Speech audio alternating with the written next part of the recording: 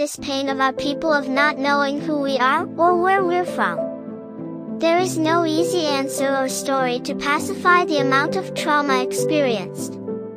What I will say is that we've had an identity.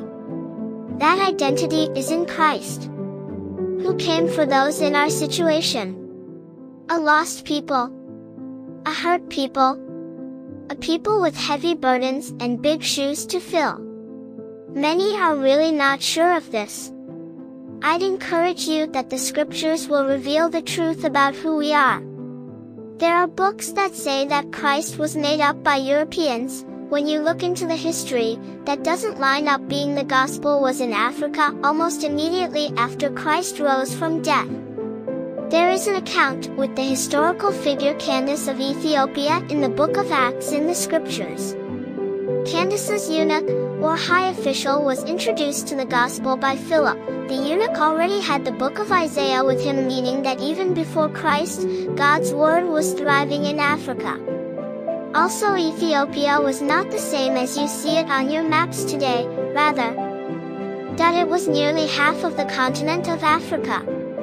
I'd love for us to have a real conversation about this with facts and books, not just name-calling and misinformation. I understand that we want to connect to our past, but let's make sure we connect with truth as well. Much love. And the angel of the Lord spake unto Philip, saying, Arise, and go toward the south unto the way that goeth down from Jerusalem unto Gaza, which is desert.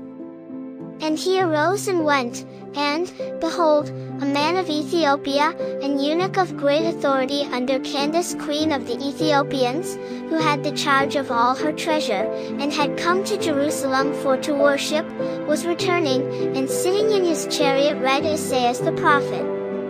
Then the Spirit said unto Philip, Go near, and join thyself to this chariot. And Philip ran thitherto, and heard him read the prophet Isaiah, and said, Understandest thou what thou readest? Acts 8 verses 26 to 30 KJV.